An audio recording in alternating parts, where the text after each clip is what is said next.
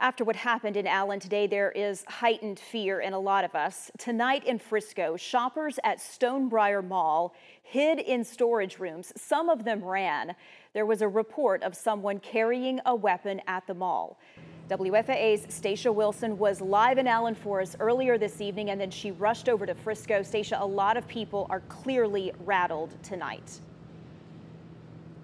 Obviously so, Teresa, and I think that's why the reaction to this, of course, was so strong.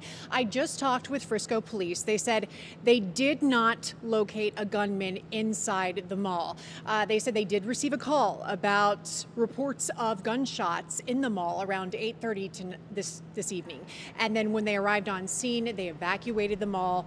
And I talked with some people as they were leaving, and they said that they heard a loud noise, a lot of commotion coming from the food court. And then at that point, they heard a lot of people running. So I think a lot of people were under the impression that something really scary was happening, especially considering what happened at the outlet mall in Allen, about 12 miles from here, and reacted. And so the mall was evacuated, and we did talk with a couple of employees who work at Aerie, and they had heard about what happened earlier, and they were very scared when they were leaving the mall today. And we hear like screaming and running, and we heard a loud noise. Feels like it's coming towards the store. And so we just start booking it to the back. And we immediately just got all of our customers back with us in the very back room.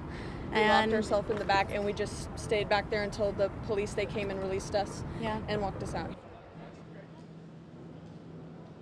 And we did talk, as I mentioned before, with police. They said that they think this all stems from an altercation that happened in the mall earlier between two groups of people. Once again, they did not ever confirm that anyone had a weapon, but they obviously took all of the precautions necessary. The mall was flooded with first responders.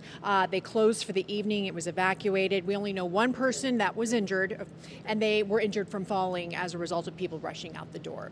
We are live in Frisco tonight. Now back to you, Teresa. Stacia Wilson, we appreciate your coverage. Such scary times for so many folks out there.